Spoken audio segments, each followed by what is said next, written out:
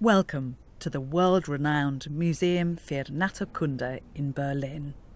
You are now standing in the Dinosaur Hall. Look around.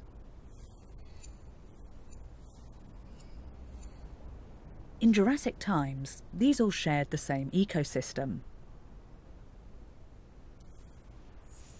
The sauropods evolved necks of varying lengths so that they could feed on vegetation at different heights.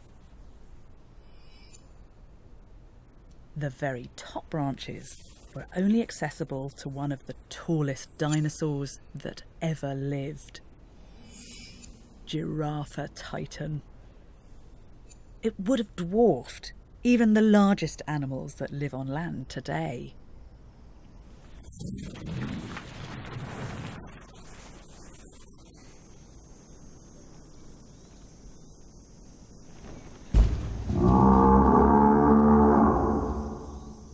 To maintain its huge size, it ate all day, every day, always on the lookout for its next meal.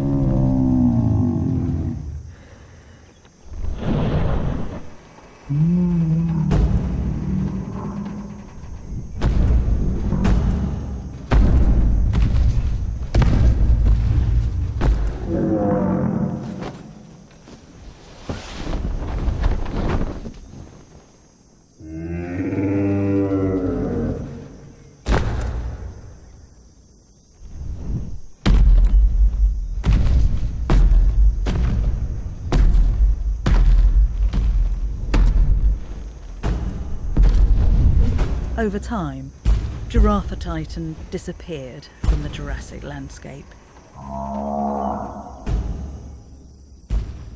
It became extinct 145 million years ago.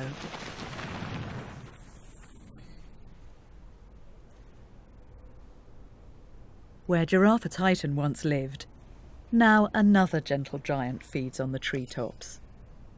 The giraffe. No relation. It just so happens that both evolved long necks to make the most of their environment. But giraffes are in danger of becoming extinct much more quickly than Giraffatitan.